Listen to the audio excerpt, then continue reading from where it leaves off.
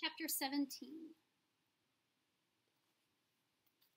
Minli gulped as she walked toward the gray stone wall of the city.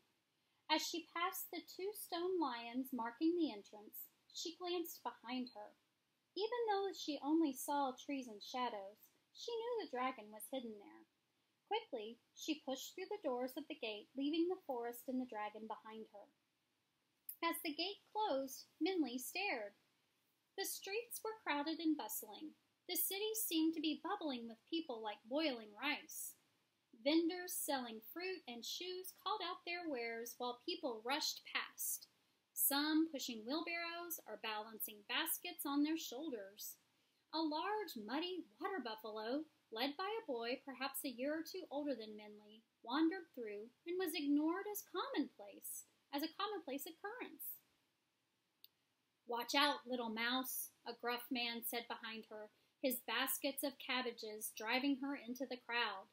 As she was shoved and pushed, Minli grabbed the arm of the boy with the water buffalo. "Hi," she said. "If I want to see the king, where do I go?" "The king?" The boy looked at her in surprise. "You'd have to go to the palace." "How do I get to the palace?" Minli asked. "Just follow the black stones," the boy said, pointing at the road paved with polished bricks. "They'll lead you to the city." "Wait," Minli said. "Isn't this the city? The palace is in another city?" "You must not be from around here," the boy laughed. "The City of Bright Moonlight is divided into two. This is the outer city, where anyone can live and travel. The inner city is where the palace is, where the king and officials live. You have to have permission to go into the inner city. If you don't, you're not going to be able to see the king or the palace. There are thousands of guards protecting the inner city. They won't let anyone through without permission." "I'll find a way," Minli said confidently. "Thank you." And she let go of the boy's arm and headed towards the black road.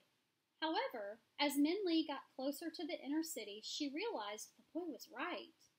The red walls of the inner city loomed tall and forbidding, and every gold-studded gate door was guarded by at least 2 soldiers, their silver armor reflecting in the hot sun.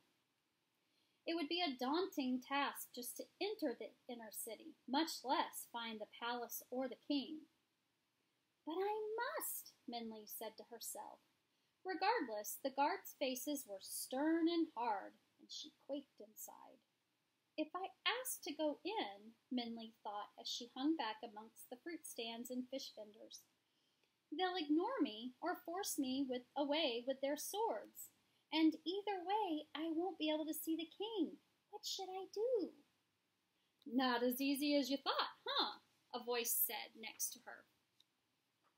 Minli turned and saw the buffalo boy standing next to her. Minli gave him a wry look. "Boys," she thought to herself, always thinking they know everything. Still, she had to admit he was right.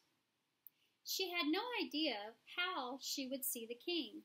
"They must let people into the inner city sometimes," Minli said. "They do," said the boy. "Once a year at the Moon Festival, they open the gates to everyone." "When's the Moon Festival?" Minli asked. "Already happened," the boy said. "You'll have to wait until next year." Minli bit her lip in frustration. What was she going to do? "I don't know why you want to go in there so badly," the boy said. "The buildings and clothes are nicer, but the people, a bunch of puffed up frogs. At the Moon Festival, one of the stablemen wanted to order me around and thought he could trick me into thinking he was the king. When I asked why he wasn't wearing a golden dragon, he knew his prank wasn't going to work. Did he think I was crazy? Everyone knows a golden dragon is always and only worn by kings and the emperor. The people in there think that we're just like a bunch of oxen." The buffalo beside the boy gave a snort at that. "Sorry," the boy said, patting the buffalo on his nose. "You know I didn't mean that." But by this time, the inner city guards had seen them lingering by the gate. "You there, kids," one of them barked. "Move along. Come on, the boy said, tugging Minli's sleeve. Let's go. Minli followed him and the buffalo. Where are you going? She asked him. I'm going home, he said. You can come too if you want. And since Minli had no place else to go, she did.